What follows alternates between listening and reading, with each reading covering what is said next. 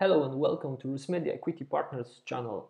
Today I'm going to show you how scaling MySQL could be easy with Vitess.io. In 5 minutes I'm going to show you what is Vitess.io, what issue does it solve, how it differs from regular MySQL, and the best features. So what is Vitess?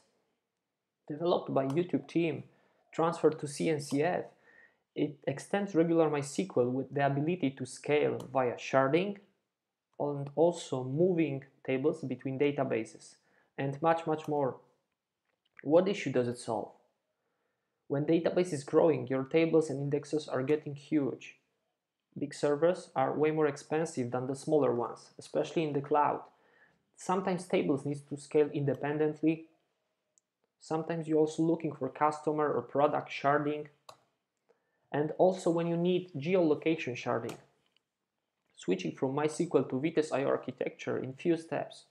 When you have regular MySQL and your application is talking to it, what you need to do, you need to introduce few services. One is the Topology service. It's normally etcd. It keeps the information about your architecture. The VT tablet, which is a process connected with pair to MySQL-D, and VT gate, which is something like SQL proxy. It's the router to the whole infrastructure. When you connect all together, your application is talking to the router, and the router is routing traffic to VT tablets. With this in mind, you can scale it very easily horizontally.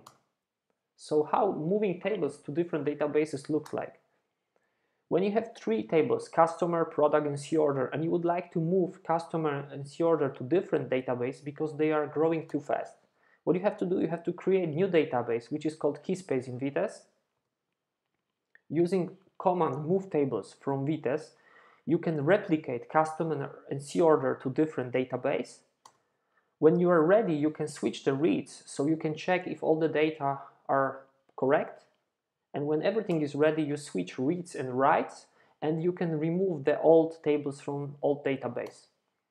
How the sharding looks like? When you have one table called customer, of course with replication because it's really recommended, you are introduce 2 shards, then you are using command reshard, which is splitting the data into new splitted by half tables, customer.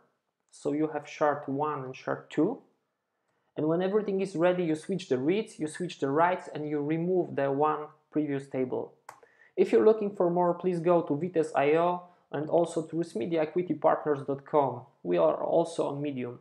Thank you.